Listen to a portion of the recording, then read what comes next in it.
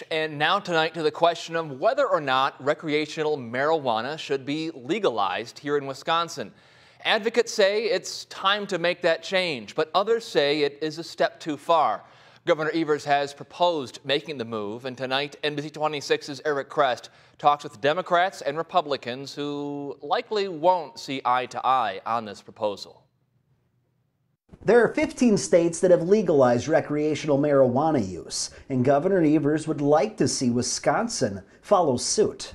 I think the governors, join the modern world and realize that we are safer, smarter, and can raise state revenue for key programs by regulating and taxing marijuana. Representative Gordon Hintz, a Democrat from Oshkosh, says the state could potentially benefit in tax revenue to the tune of $165 million a year if the proposal goes through. It's nothing to sneeze at, especially if the money goes into programs that we otherwise would not have been able to fund.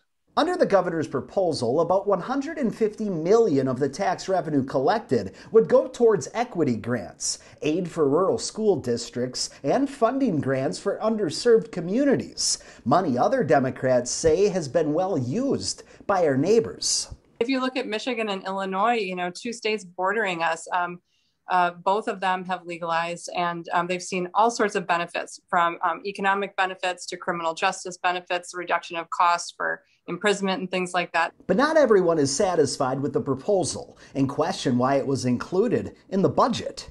This is a big issue that deserves our attention and consideration, of course, but the state budget isn't the place where we make these types of massive public policy and societal decisions. Representative David Steffen, a Republican from Green Bay, says he is interested in having a discussion about legalizing medical marijuana and perhaps decriminalizing marijuana. But as far as legalizing it for recreational use, well, he and other Republicans say Wisconsin still has a long way to go. I think the state is moving in the direction of taking baby steps as it relates to marijuana and THC. I think the full-on recreational legalization is just a bridge too far for too many of my colleagues.